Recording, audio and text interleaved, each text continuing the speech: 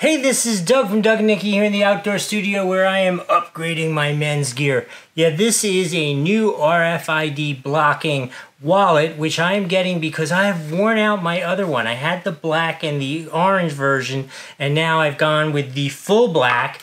So I can tell you for sure, I know how durable this is.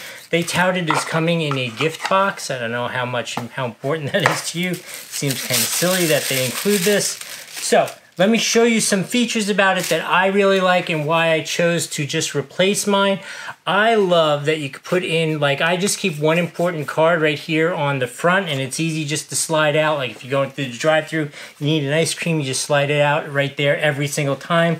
Super nice and easy. On the inside, I love that you can have your ID showing. The money clip is just great.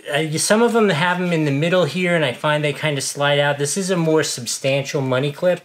And then you have your normal pockets for credit cards, that kind of stuff. You could slide some ID or money in the back there.